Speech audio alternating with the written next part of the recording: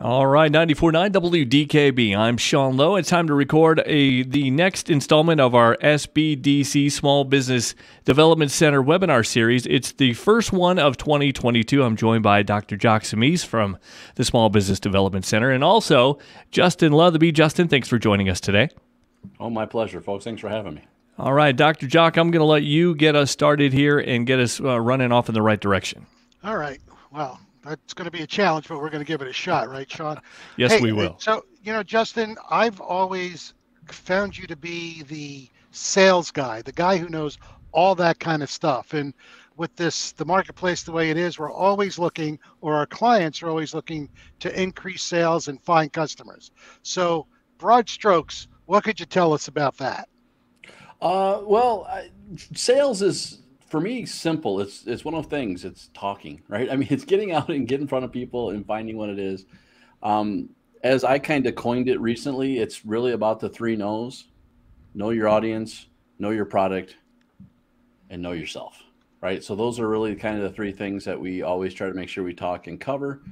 Once you get that, the law of attraction almost will always work. I have not really seen it not work out there, where if you're putting the right energy out there and you know who you're going for, they will find you.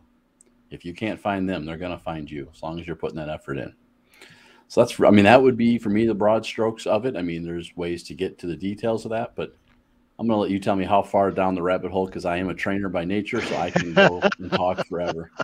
And you know what, Justin, since you said that, why don't you explain a little bit about what it is that you do? So I'm a trainer by heart and by nature. I have been a trainer since 1995. I go around and talk to companies about all sorts of things. Sales, most definitely one of them. Tech is another part of it. I don't know how we can get around life anymore without saying that we don't do tech. I mean, unless everyone is walking to work and not using a cell phone and not listening to the radio station. I mean, we're all doing tech to some degree in one way or the other. So those are really my two big components. But yeah, I've been a trainer for years. I'm also John Maxwell certified, which means I get to coach you on personal and professional growth, which is what I've been doing a lot lately with that. So. And speaking of growth, that beard is really kind of grown. I knew there was going to be a beard comment. We were talking off air before we started this about that beard. When it came on, we were like, whoa, Justin, how long did it take? We had more questions about the beard than we did about business stuff, but the beard looks nice, Justin. So Justin, you said know the product, and that was K-N-O-W, not N-O-W, not N-O, know right? the products. Okay. So know your products, know your customer, know yourself. I'm going to ask the very strange question. Which one of this three-legged stool is the most important? Or do you think of first? You know what? It kind of varies for me. I think it depends on the people that you're talking to. I think the first two, I think the two biggest, I don't know if they can flip-flop on either way, but I would say know yourself and know your customer, I think, are the two biggest. I would tend to go, and I'll do candor, probably about know your customer first, just for the fact that we need to know how to communicate with them. John Maxwell has a very good book that says everyone communicates, few connect. And that's really because it's all about us talking and probably less about us listening and understanding who our clientele are. So for me, that'd probably be the first one. Although I will say a lot of times I watch too many of us all the time go down the rabbit hole and start chasing things or going down skill sets that we are not good at doing. And we keep, running into walls, right? I mean, we have these big permanent scars on our forehead because we keep running headfirst into walls.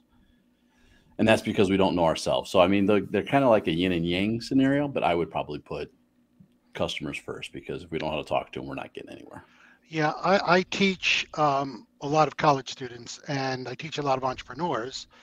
And I always ask them, what's the most important thing in any business? And of course, they'll say money or a business plan or good operations or a good product. Yep. The majority of the time, no one mentions the customer. And I say to them, unless you could find someone who's willing to take money out of their pocket and give it to you without you resorting to violence, then you really, that's a customer, and the violence thing is needed to be put in there because there are times that you could get it that way. So I mean, how do people find customers nowadays without the technology that you mentioned? Well, I mean, it's how I met both of you, right? I mean, to me, that was one of the best things to do. Find those networking events in your area, find those small business environments, find that referral base that you can grow out of. Sean and Dr. Jock, I met both of you at a DeKalb Chamber event at one point in time. And I think those events are always great to be out there. You build the relationships, you learn who they are. Even if I don't do business directly with either one of you, I have implanted certain conversational points with you. And when you run across somebody and go, oh, I just met this great person. His name is Justin, and he knows how to talk. He knows how to sell. He knows how to do whatever. He knows how to grow a beard, whatever it may be. He's going to be able to help you with what's going on, right? I mean, one of the things I find fascinating, you said not tech, but everybody remember Foursquare? Now, I know I'm the big old nerd in the room, so some of you are going to say yes, some of you are going to say no. But I don't think I ever used it, but I remember it. Right, same. The power of Foursquare was not me logging in and becoming the mayor of Tom and Jerry's or whatever it may be. The power it was the inferred referral that I got from that. I know Dr. Jock, I know Sean, who went there. It must be good. They've been there 5 times in the last 10 weeks. I got to go try this out, right? So that implicit referral by building those relationships, I know who you are, is always, I think, is a much stronger business strategy than most. You know, and I have to apologize. When you said Foursquare, I thought you were talking about the little game where there's 4 squares and there's a ball. So yeah, I missed all of that. I'm sorry. I'm really sorry. In short, Foursquare was a nice little app where you got to check into locations. For those who don't know what we're talking about, again, I'm the nerd. So it was a nice little app. And if you checked in enough times, you became the mayor, which some people reward you with gift cards and things like that. But that's not why they did it. They did it because now you had a referral-based business without having to pay for it. It was really something that was kind of like Yelp before there was a Yelp, you know, in an implied sense, because you were there, you were assuming that it was a good place because they kept seeing you at these particular locations and they were friends with you. They assumed that was a good place to go because you had been there 4 or 5 times. Yep. So that's like a positive review without even doing a review, just showing that you were there. Yeah, absolutely. So Justin, is just showing up a big part of sales? Oh yeah, it really is. So I'm a big fan of DISC, and we'll probably talk about that a little bit later. But I'm a big fan of DISC, behavioral assessments, and I will also teach that according to networking events. And some people will sit there and say, "Well, all those wallflowers that sit in the room aren't doing anything." And while there is some truth to that, they have taken one huge step. As you just asked, they showed up, right? They took that first step for getting there. They broke past their fear. They broke past their shyness. They broke past whatever. Now, eventually, they're going to have to do more things. But as anybody knows, if you're at a networking event or if you're at a group outing or you're at a sales meeting, whatever it is, taking that first step is going to lead to another one. It's that old domino strategy, right? You push one down, the rest are going to fall with it because you've started that process. So I'm always a big fan of showing up. Now, I always want you to show up with an intention and some goals. But as long as you show, I'm going to reward you for it early on. And then we'll take those next steps and get past you just showing up. Yeah, I've found in most networking events, people don't know how to network. You know, they stand there, they talk to their friends, then they come home and they're like, yeah, that was a bomb because I didn't talk to anybody new. Well, it does take a little effort. I will tell you, the first time I met Sean in person, we were wearing masks. Sean, do you remember this at all? I don't remember the event, but I do remember meeting you, but I didn't, and the second time I saw you, I didn't know who you were. Right, exactly. So I walked up, it was in Ferrandas. That's right. Right. So I walked up to him and I'm like, Sean, because, you know, with a mask on, Sean pretty much looks the same. Let's just call it spade a spade. There's still a forehead here from here to here, whether you have a mask on or not. I'm like, Sean, Jocksamise. And he's like, oh. And he pretended that he knew who I was. And when I walked away, I think it finally dawned on him. But, you know, that was, you know, people need to get out of their comfort zone. as far as I'm concerned, with networking, or else it's just not going to be good. Oh, I would agree. And I always laugh because you're right. I think most people don't know how to. I've got, a couple different categories of people. My all-time favorite is the blackjack dealer, right? You get a card, you get a card, you get a card, you get a card. I'll Stay. tell you, We'll see if it works. it's funny you say that, because one of the best networking events and a sales event that I ever went to, a guy who I knew, and I just knew him kind of okay, but not a lot. He took me to a networking event in his part of the world, which was Delaware. I lived in Philadelphia. And he brought me over to people and he introduced me. And he said, "Hey, Justin, this is Jock. Jock, this is Justin. This is what Justin does. This is what Jock does." And he walked away for 5 minutes. Yep. Then he came back after 5 minutes and he brought me over to Sean. He said, "Sean, this is Jock. Jock, this is Sean." It was the best experience I've ever had, because you were focused, you had something to talk about, you got that warm introduction. And what's funny is, you talked about the DeKalb Chamber. They did a speed dating networking event that I thought was dynamite, Yeah. because they throw you into a breakout session. You have to talk to that person. It's not like you can, there's somebody over there I want to talk to. It's a ripping the Band-Aid off kind of scenario. Like, whether or not you wanted to be there, you're there now. Now's your chance. Take advantage of it, because in 37 seconds, you're moving on to the next person. So exactly right. Yeah, it helps you stay intentional, right? It helps you do that. And to Jock's point, it also gets you out of your comfort zone, because you got no choice. You can't pause for 60 seconds to say the silence will be there. But I think it also keeps you focused too when you do like a speed networking thing like that, especially if it's not something you're used to doing. It is good for people to go, because it gives them that chance. They don't have to meet with somebody for very long, but they can get their elevator speech out there. They can exchange a business card and move on, and they've made a connection there in just that short amount of time. Sean, was that true that you had a lot of experience with speed dating? No. No, that wasn't. Okay. Nope. No experience or no success stories there. All right, moving right along. I mean, if you want, let's go down the rabbit hole of dating. Oh, no, let's not. Let's not do that. Well, Justin, let's just kind of do a little segue then. If we're talking about dating, I mean, that's about sales, right? Sure, absolutely.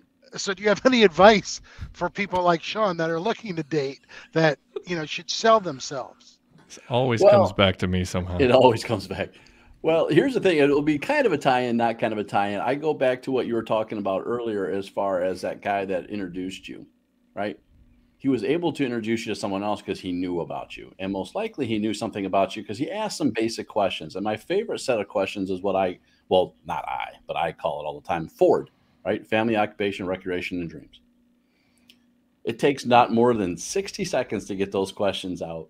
And once you get those questions out, I know things about you. If we're talking dating, whatever it is, we're going to know who your family is. We're going to know what you do, if it's worth dating or not dating. We got that stuff that's going in there. And now you have conversation points. Now I have things we can talk about. Maybe I can relate. If not, at the very least, to your point, I say, oh, you know what? Tom down the road right there, he has the same hobby you do. You guys should really talk, right? Simple questions will build a relationship and a bond, an implicit bond before you actually even realize it. So, Justin, go through Ford again a little slower and give us a couple of questions that would go along with that. Yeah, F is family. So, are you married? Do you have family? Do you have kids? Where do you live? Where are you from? Right? Where's your family or you originate from? Those are those simple kind of family type questions. Occupation, what do you do for a living? Do you want to do anything else? What's your goals for your job? Right? Things like that. Recreation, what do you do for a pastime? Do you, what sports do you like? What hobbies do you do? Where do you take your family out on vacations? Where do you go? Things like that. And then dreams are those goals questions, right? And I love this question because it's always getting them to think a little bit beyond themselves, especially when you're at a networking event. Is kind of like I said earlier. Do you like your job? What would you want to do when you're done? What would that retirement look like for you? What would you do other than this, right? What would be those things? How would you get to it? When is your goals? What timeline do you have? Right? Just simple questions like that. For those questions will get a lot done. very, very quickly. And much like being in an interview in a company, my goal always at a networking event is to do less of the talking and more of the listening. So if I get to get those questions, which aren't, do you have a job? Yes. Do you like your job? Yes. Right. It's not those. It's always the how, when, where's questions that lead to bigger conversation points. So open-ended, yeah. Yeah. And So I think Sean, it really. I'm sorry, Sean, go ahead. No, I was going to say, it really is a lot like dating to an extent, because in sales, you're building relationships, and those relationships that you build make the work dynamic work much easier. If you have a really tough relationship just in dating, it's probably not going to work. If you're going in there and just trying to sell something to somebody all the time, and they know that, they're like, oh, here comes that guy, here comes that salesperson again. They don't like that. But if you walk in there and you've got an established relationship, because you're not in there trying to sell something to somebody all the time, and you've got that established relationship, it's like, hey, Justin, how are you today? How's the, hey, did you go boating this weekend? Or because you know those things. And now you're not in there selling something. And then you may say, oh, I know you came in here for a reason. What do you got today? And I may have something to show you or sell you, and I may leave it with you and I may not. Or maybe I'm like, oh, maybe you own a restaurant and I'm just here for lunch today. But it's those relationships. It really is a lot like dating in sales. If you're a salesperson or you own your own business, developing those relationships, the people you feel comfortable working with, those are the people that you're going to go to. Absolutely. When the time is right. Absolutely. Sean, I was going to go off on a different path, but that was good. I like what you did there. Well, let's go down your path. I was going to say, Sean, what are your dreams? What do you want to do after this? There's something after this? I didn't know that. Okay. I mean, really, honestly, being 100% honest, since I was a little kid, this is all that I've ever wanted to do. I mean, really, being the program director and a morning show host for your hometown radio station, it's what I've always wanted to do. Since I was, literally a little kid listening to the radio in the car, I used to look at my parents and be like, I want to do that, and unfortunately, we just saw that, a legend in the radio business on TV, WKRP in Cincinnati, passed away. I mean, that was really like, I saw that on TV. I heard it on the radio. I was like, if that's a job, you can do that. People will pay you to do that. That's what I want to do. So, I'm doing what I want to do. Good for you. Yeah. It's a good thing you didn't hear WOLD, did you? That would have changed your whole perception of what was going on. Very possible, yeah. So, Justin, you mentioned DISC before, and kind of explain what that's about and how that works with salespeople. So DISC is a behavioral assessment. It's a behavioral style. Long and short of the history of this, without going really too deep in this, people for centuries have tried to evaluate personalities, behavioral profiles, things like that. And there's always been really four major characteristics. Well, Dr. William Marston, about in the 1950s, came out with the DISC version of this, which is dominance, influence, steady or stable, however you want to look at that, and compliance. These are the four quadrants. If you look at it in a quadrant, you have DISC, that break down who we are, what we do, kind of why we react the way we do when we're talking to someone or something happens to us in a stressful situation. We can kind of explain what's going on with that stuff. And when I'm talking to you and, Jock, you are more direct and you're just very chunked out, I don't want to come out and tell stories all day long because I've lost you almost at the very beginning. Whereas if you are and me and you telling stories all day long, talking with Sean, we tell stories, we're going to last all day long and have this. Learning how to communicate or understanding why they did what they did is going to always help you do that. It goes as much for them as it does yourself, right? We also need to understand why we react the way we do. Why don't tell me, Dr. Jock, I'm going to go meet you at the Small Business Bureau. You're going to say, Justin, start creating task lists. I'm going to say, okay, but I'm a high I. And high eyes, folks, don't make us do task lists. Don't make us do spreadsheets. Don't make us do those things because it's too detailed for us. So I'll do them for about 2 weeks, and then they stop because it's just not in my nature. It's going to stress me out. Whereas if you would make more of a C profile, who's a compliance one, who are those analyticals, they have task lists for their task list. You tell them to do a task list, you just made their day. It's Christmas for them all day long, right? So looking at that, and we can go farther down. I don't want to go too deep if you don't want to go that way, but each one of us are built on all 4 characteristics, but we're driven by 2, maybe 3 of them, and understanding those profiles and understanding who we are and why we react the way we react is always going to help you build and network better in those audiences, right? Going back to your scenario, right? The gentleman introduced you to someone else, thought you guys had a hobby that matched, but your profiles just were combative. And you went, okay, this is great, but that conversation stunk. It could have been just as simply as we didn't know how to talk to one another. We didn't know how to get that conversation started and to understand how to react to one another. So how do we figure that out on the fly, Justin? There's really easy identifiers, right? I mean, it's really kind of funny. When you look at the disc, so D is a dominance driver. People that are action takers are going to be very just go-getters. When they dress, they're dressing to impress, right? So they're going to all of us have done that here today. Right. Obviously. Okay.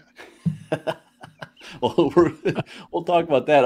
Although I'm usually unusual. Like, so you can see mine here's got a little fabric to it. Yeah, exactly. I don't know what we're doing here right now.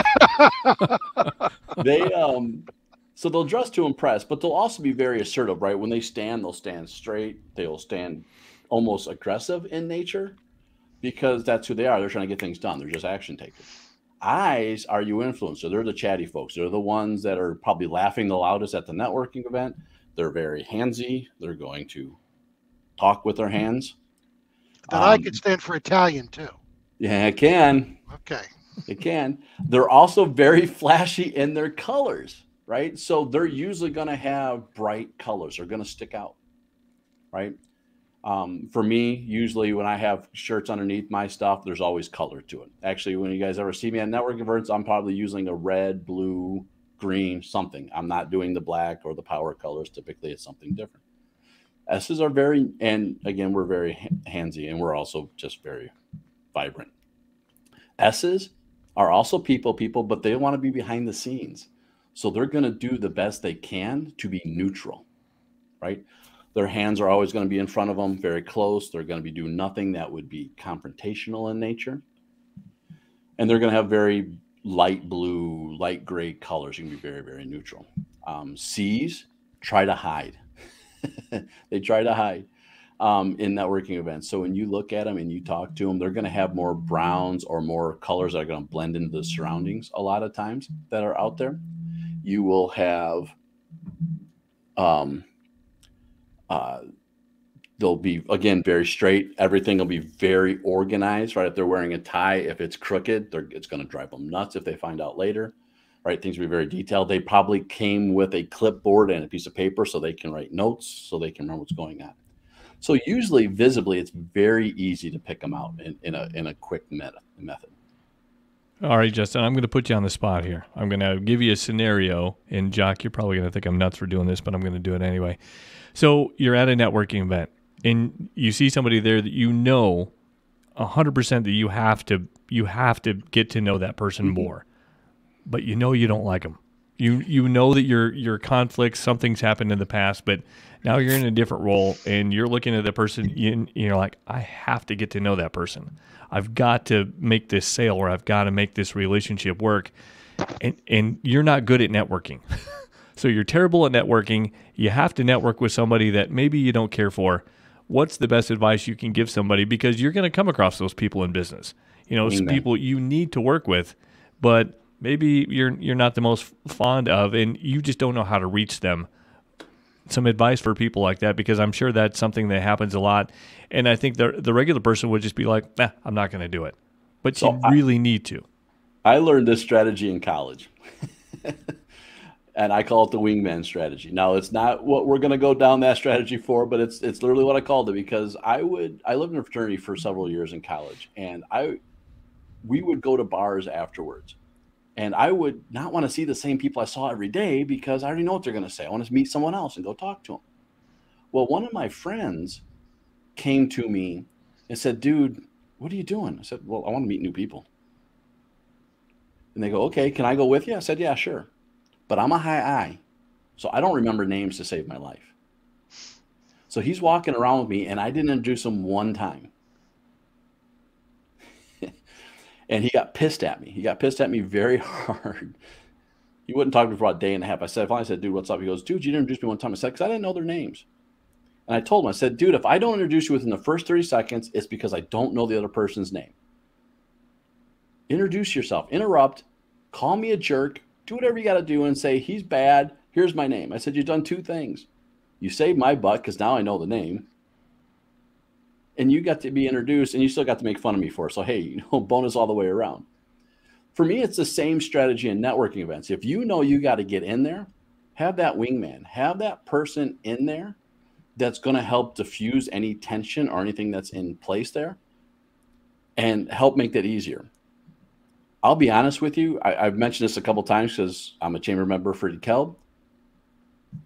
Our chamber head, I think, does a tremendous job with that. When he sees one of those things going out there, he knows how to bring that in and make that introduction and help get those things going into a smooth field. So having that ally that you're going with to get that introduction or to ease that conversation always makes it easy. All right, Jock, can I be your wingman? Always. Justin, do you remember his name? Who? I knew that was coming.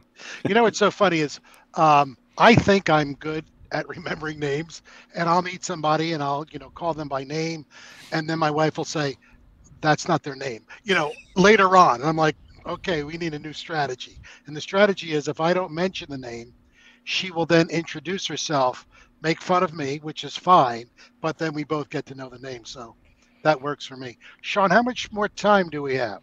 About 4 or 5 minutes. Okay. So Justin, I know you like I know you love John Maxwell. Mm-hmm. Let's not even say like. You love John Maxwell. Great stuff on leadership, no doubt about it. Are there any books that you could recommend to the audience that are going to help us with increasing our sales or finding customers or retaining customers? Well, so the first book for me is always going to be what I mentioned earlier from Maxwell, which was Everyone Communicates, Few Connect. For me as a trainer, I've been training for over 25 years, and I'll be honest, I consider myself amazing as a trainer. And then I read that book and went, yeah, maybe there's some key points here I can fix and get a little bit better.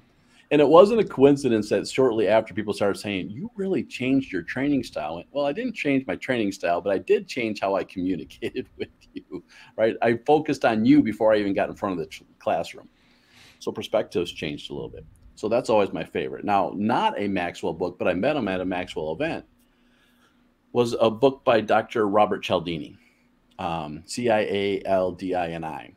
Amazing book because it's the book of influence, and he has, I think, 6 principles of influence that you can work in and talk to people.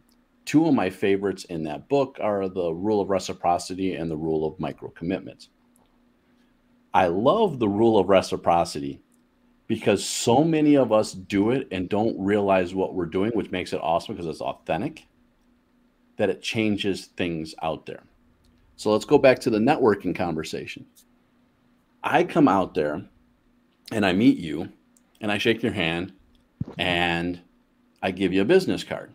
Well, you give it to me out of obligation. That's the rule of reciprocity.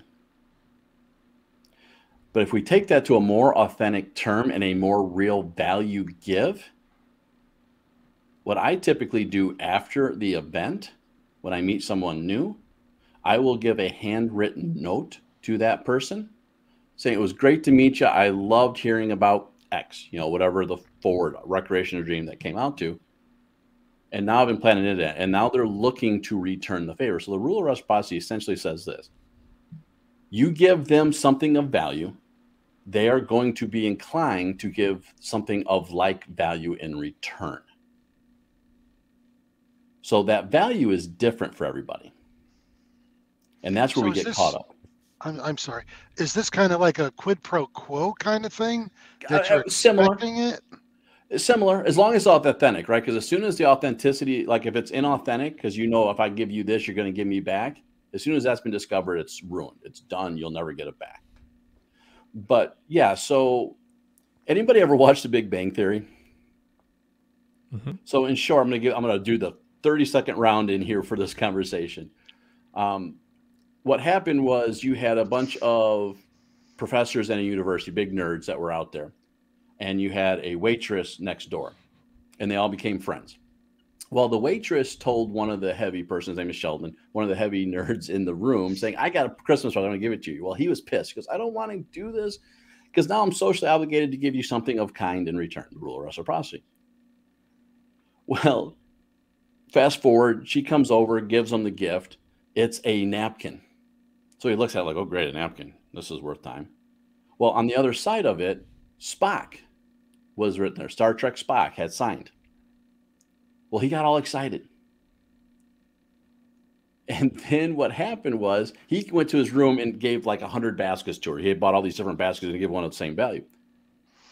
But that wasn't enough. He appreciated the present so much that the only way he knew how to repay it was to give her a hug. So the thing that's interesting, yes, it is quid pro quo, but what we got to remember is it's not dollar value per dollar value. It's value for value, and we all perceive value differently. Going back to the Ford, we have to know what each other wants and what our dreams are so you know what value to give in return. Very nice. All Sean, right. do we have time for him to describe the micro commitments or not really? You could do that, sure. All right. Because, Justin, you mentioned the micro commitments. So micro commitments I love. I teach a lot of realtors in there, and micro commitments are really simple. This is you want them to commit to something, so many small things to make them believe they are who they are to make bigger commitments. So in short, one of the examples in the book was these people in California asked could they put a small sign in their yard that says keep America green, something along those lines. Well, half the group said that they went to did it. Another group they didn't even go to, kind of the sample group, right? Well, the ones that said yes were like 50% more likely when they asked them to put a bigger sign, like an obstructional sign in there. They said yes because they already believed who they were through the previous micro commitment. So if we're in sales or we're doing these things and we can get them to say yes to smaller things, hey, do you want to do lunch? Hey, do you want to go and let's do an event together, right? Small things like that. In the end, when you get them to believe who they are, and it's got to be authentic. It's not like, okay, I want to do these 5 things, so I'm going to get a bigger yes.